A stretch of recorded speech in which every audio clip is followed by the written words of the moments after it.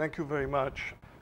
First of all, today I would like to present some of the work that we have done during the last years in Ohalo College.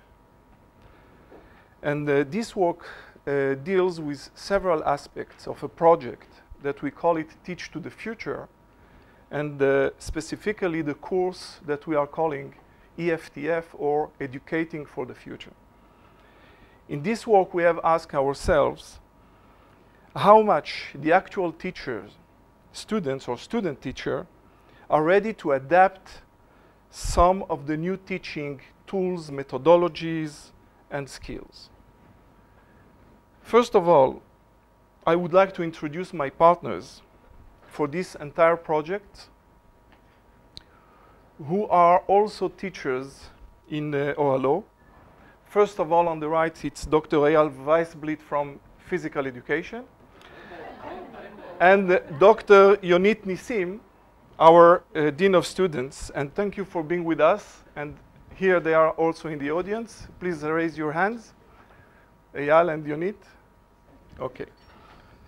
So,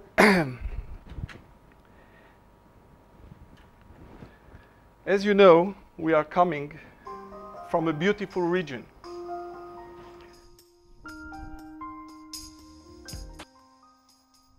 On the Golan Heights, and situated in the city of Katzrin. We are in the middle of the calmness, the nature, and we are open to look at the future and explore some of the ideas regarding the educational system in the nearest future. The world changed and is still changing. So the future market's needs at all levels and in every field need new type of manpower. In fact, it needs a new type of bachelors, and bachelors with adapted skills and abilities and equipped with new competency-based curriculum. The modern world at all professions today adapted themselves to these changes, and fortunately all but the educational system. We thought that in Ohalo College we can fit with it and we can face the challenge and adapt ourselves to the new reality. For that, we understood that we need to align our teachers' training and formation differently and embrace this new opportunity that these children are asking for.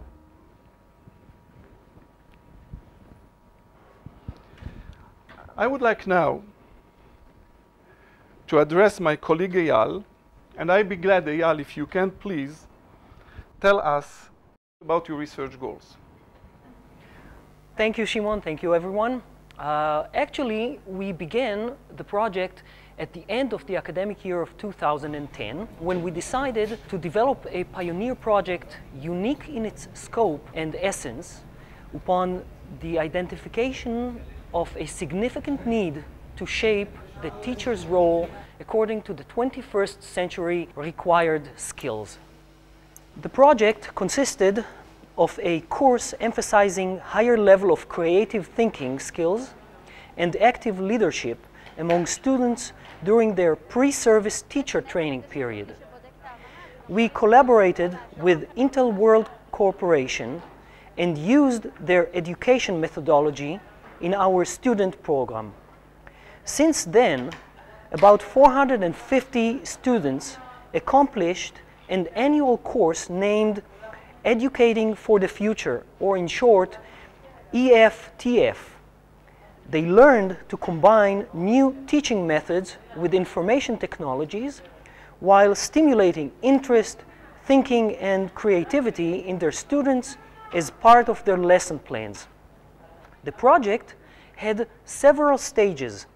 The first stage required the use of various tools, some developed by Intel Corporation and others. It enabled them to teach and challenge children, requiring them to use higher order thinking skills. And the outcome was a learning unit planned by student teachers in various disciplines: English, math, sciences, and physical education. Hello, welcome to class. We decided to accompany the course with an evaluative study designed to learn how well the course content is perceived, accepted, and even adopted by our students. Thank you very much, Eyal. You're more than welcome. Now, I would like to address my colleague, Yonit. Can you please, Yonit, tell us how the research was implemented and what was its purpose? Of course, Shimon. This is an action research of a pioneer experiment employing an innovative technique in Ohalo Academic College.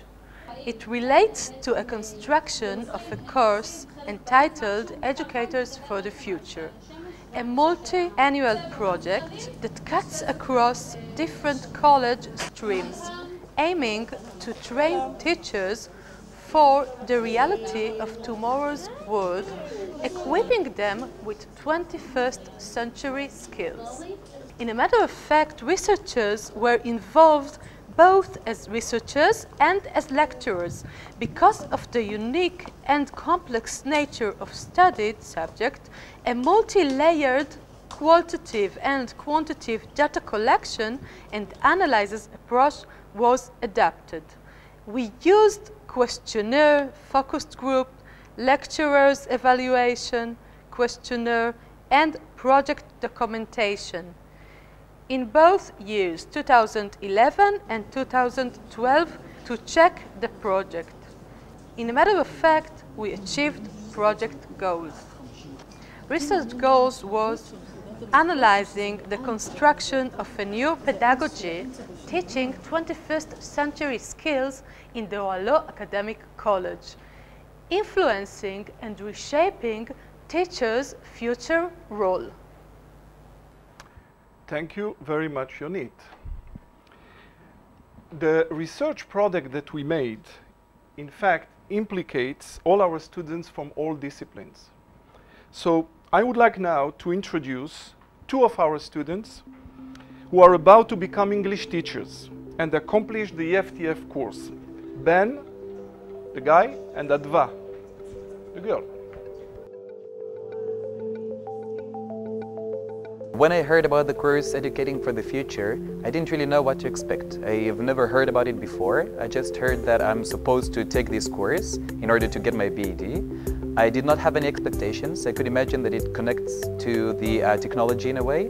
I thought it could help me in my future as an English teacher. It can give me some useful tools to use in class. As a teacher, it gave me the control, the ability to see exactly the progress of each one of my students in the class. Our lecturer showed us many new tools by Intel mostly. Each one of us got a computer, so he could go and actually teach us what to do individually.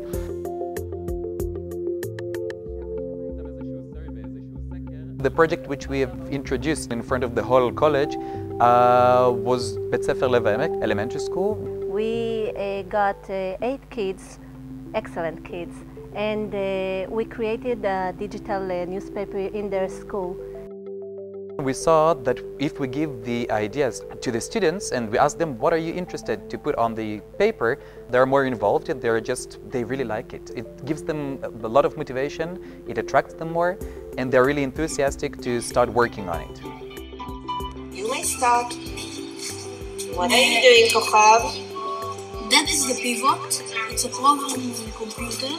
We make a new frame. We involved all kinds of digital tools like Smilebox, Blogster, TripAdvisor, Flip-Flop for digital paper. From one small mission, it became a huge project. We published 3 editions, and the school loved it, and the students as well liked it very much. Now I believe in this technology thing. Before I thought it's not supposed to do anything good to the system.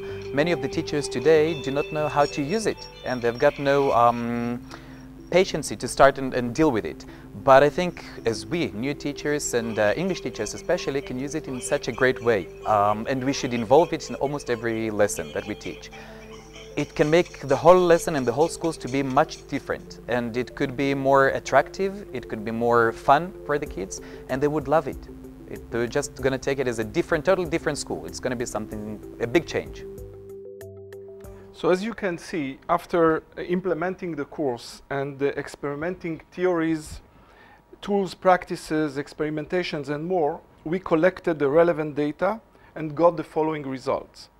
So please, Eyal, I would like to ask you if you can show us some of the results. Okay. We found several interesting findings. The main one is a significant change in various variables between the first and second year of the project. This was evident in numerous issues, such as different course content and more fitting lecturers. For instance, lecturers were evaluated statistically more positive in aspects such as teaching more interestingly, they were more proficient, they came more ready to class, they managed their class better, and etc. Another example was that the course content was evaluated by students as more interesting, more engaging, and more helpful for their fieldwork at their schools. Students evaluated the course as harder, which quite surprised us. A high correlation was found between how hard the course was and the way students evaluated it.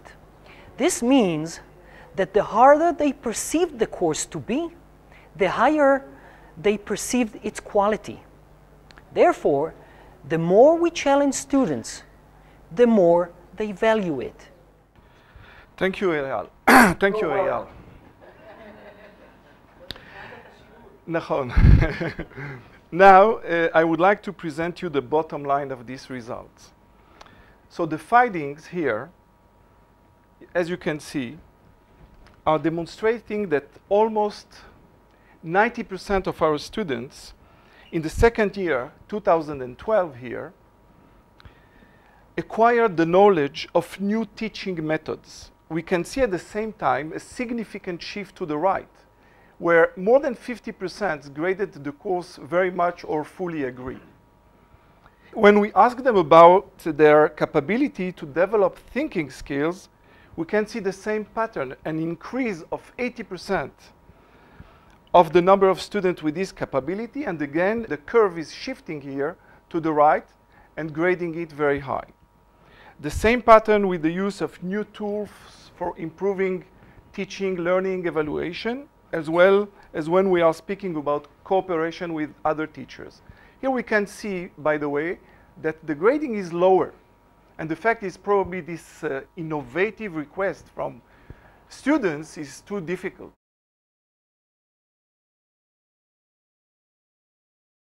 Our results here that you just saw now are really taking us to another way of thinking about education. And Yonit, please, can you tell us a little bit, or summarizing some of the research project, it can help us to understand, to better understand.